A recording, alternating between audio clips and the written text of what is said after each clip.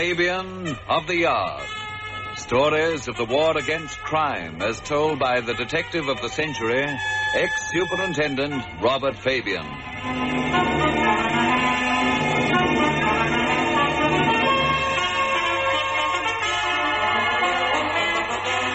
Here is another true crime detection story drawn from the personal records of ex-detective Superintendent Fabien of Scotland Yard. I remember seeing some years ago a motion picture in which the leading character was a gangster who was a hero to the youngsters of his neighborhood. At the end of the film, the gangster, who had sworn to show no fear in the face of death, was persuaded to pretend to lose his nerve and scream for mercy on his way to the electric chair, the result being that he was no longer a hero to the children. The note struck was not entirely a bad one, because it certainly is unfortunate that so many youngsters are built up through, or gangsters rather, are built up through fiction as heroes. But in point of fact, there is no such thing as an heroic gangster. And indeed, if the public only knew of the tragic end most crooks come to, there would be far less glamorizing of crime and its unusually bad effect on the minds of young people. In a moment, you're going to hear a story that will show you something of what I mean. The story of the man who escaped from hell.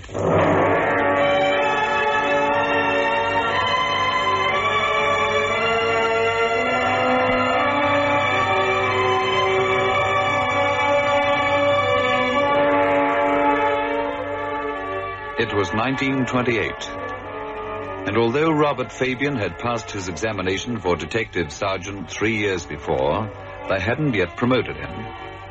He was spending his leisure hours prowling the foyers of London hotels, seeking crime. He became interested in the behavior of a white-haired old man who was acting furtively whilst pretending to read a newspaper. From behind a potted palm, probably appearing no less furtive than the old man, the detective watched him as he got up from his seat and picked up an expensive-looking suitcase belonging to a guest and moved it over near his seat. A prosperous-looking man came seeking the suitcase, casting angry looks around the vestibule. The old man lowered his newspaper as the man approached and indicated the suitcase which the owner promptly claimed. In a few minutes, the old man had done the same thing again, this time with a pigskin traveling bag, and this led to the same result. He had 2 more attempts before Detective Fabian accosted him. Oh, come on, Dad. You want to give up crime before it becomes a habit. Eh? What's up?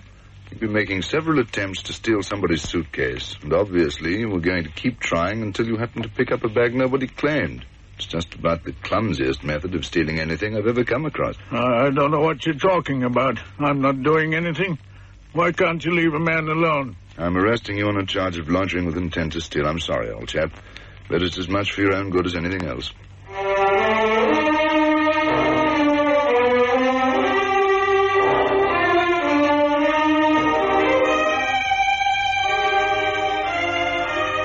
Fabian took the old man's thin arm as gently as he could and escorted him to Vine Street Police Station. When they walked in, the station sergeant's eyes widened with surprise. Hello. What's he been doing? Loitering with intent, Sarge. Why, do you know him? I thought everybody in the force knew him. That's Eddie Gearin you've got there, my boy. Gearin? Not the Eddie Gearin? That's right. A man who escaped from Devil's Island. Good Lord. The amazement in Fabian's voice was profound, for like most people, he'd heard of the famous case of Eddie Gearin, who had robbed the American Express Company's offices in Paris and taken £40,000 from the safe. He was sentenced to life imprisonment and shipped to Devil's Island. The tale of his escape, his hardships and endurance, is one of the classics of criminology. Fabian was glad when, after his sentence of 3 months was done, Eddie Gearin came to see him again at Vine Street. The old man looked a little paler and, if possible, a little thinner. Fabian took him for a meal and watched him as he cautiously tackled the plate of bacon and eggs. What made you come to see me, Eddie? Oh, I don't know. I was just wondering if maybe you didn't owe me a drink, Mr. Fabian, after putting me in for that stretch. Perhaps I do. But a meal will do you more good than a drink. I suppose so. Why don't you give it up, Eddie? You've got a good story behind you. You could sell it to a magazine or a newspaper, and that'd give you a lump sum of money to make a new start. Do you suppose I could have a beer, Mr. Fabian? Why not?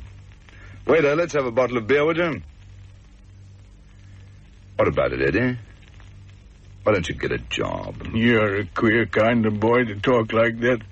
How old are you? 27. Well, I'm 68. They don't give you jobs when you're that age, and when you got a record like mine. Oh, here's your bill. Thank you. I've got no family, you see, Mr. Fabian. At least none to live with. Wherever I go, I'm alone. I've got no trade, only crime. But I don't want to die in prison, son. Would you? There's only one answer to that. Yeah, have a drink. Thanks. Funny, isn't it? The first drink you have after you get out of prison. There's nothing like it in this whole world. Look, Eddie, I think I can help you to sell this story of yours. I know people who pay good money for it. It's no good, Mr. Fabian. I can't do it. There'd be reprisals. Oh, not against you, Eddie. The French can't touch you in England. No, it's not that. You see, there's a girl. She's still there in that damned green frying pan. They could get at her and hurt her, too. You know what they do? They chain your wrists and ankles. They put you in a steel cell in a steel corridor on the French prison train. It shunts and jolts all over France from jail to jail until it's filled with men. Or women. Women, too, eh? Yes. They used to send women. They sent a girl named Thomasine. She was 23 years old. Can you imagine that? Pretty grim, isn't it? Then you march, chained in batches of 4, to the little seaport where the prison ship waits. You go below into steel cages. 50 men to each cage. At first they're hazy with steam, and you wonder why. Well, the warders have been testing the steam pipes. They can squirt scalding steam into those cages, stew the meat off your bones at the first sign of a riot. Eddie, let's not talk about it. Wait until you're feeling better, eh? It doesn't make you feel very human. The voyage goes on about 3 weeks. 1 hour on deck each day, that's all. At night, men twitch and cry in their sleep. It's funny. By the inspection lamp, you can see big bearded men fast asleep with tears running out of their shut eyes. Some men go overboard during exercise hour. They don't stop the ship. The warders just shrug. He's better where he is, they say. That's encouraging, isn't it? Fabien murmured something, but the old man didn't seem to hear. His eyes were nearly closed, his mind making that painful journey back through time. The cracked voice took on a new, vibrant quality as it told of the mainland prison in French Guiana, of the bit of rock out to sea known as Devil's Island, holding only about 24 men, mostly political prisoners. Dreyfus had lived on the rock itself and had been liberated only 2 years before Guerin arrived. His hut, made of wood, driftwood, and palm leaves, was still there. The warders had given Guerin some tools and said, "You've got a week to build yourself a hut, my little brave one. If you can't do it, we'll find you a hole in the rock on St. Joseph Island."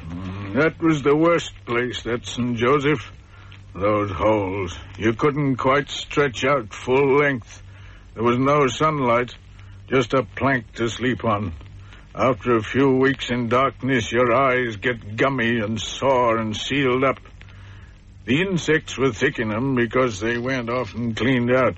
I don't mean just mosquitoes, son. You understand? Sometimes poisonous centipedes 2 feet long.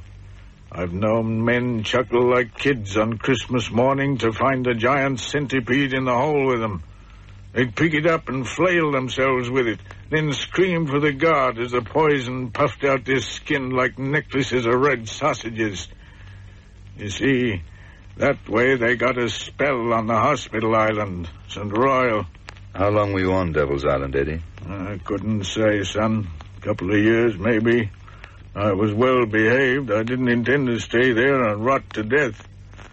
So at last they sent me to the mainland, to St. Laurent. on the edge of the jungle, on the Moroni River across the Dutch Guiana. Was that the escape route? Escape route? You've seen the alligator pool at London Zoo? Well, the Moroni River was like that. Shiny logs on red mud banks, except that when you rippled the water, those logs would blink their eyes and slide in after you. And beyond that was just jungle for 400 steady miles. On, Eddie, steady, old chap. Yes, you're quite right, son. It was all a long time ago. Let's forget it, eh?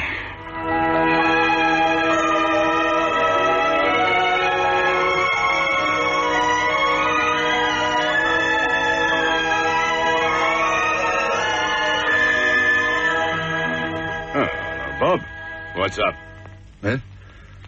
Oh, nothing, Sarge. I've just been talking to Eddie Guerin. Oh, I see. Makes you think, doesn't it? Yeah. What a story.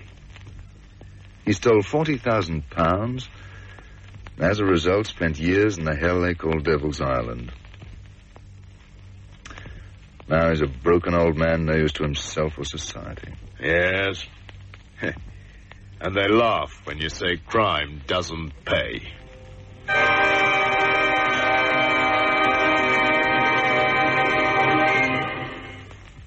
In a moment, you will hear from ex-Superintendent Fabien a footnote to the story of the man who escaped from hell, and something of our next story. And here is Mr. Fabian's footnote. On that day so many years ago when I talked with that old man, I think I came as near as any living man has been to extracting the true tale of the epic escape of Eddie Guerin from Devil's Island. Nobody knows the details of the escape, and nobody ever will, because Eddie himself died on December the 5th, 1940, in a public institution at Bury in Lancashire. He was 80 years old. Before he was evacuated to the country, he'd lived at a men's lodging house in Vauxhall district of London, drawing an old age pension. A sad ending for a man with strength enough to escape from hell. But speaking on the subject of crime not paying, reminds me of another story in which fate stepped in with admirable irony to punish a criminal when the hands of the law were tied. I will tell you of this next week in the story of Coco Marquis.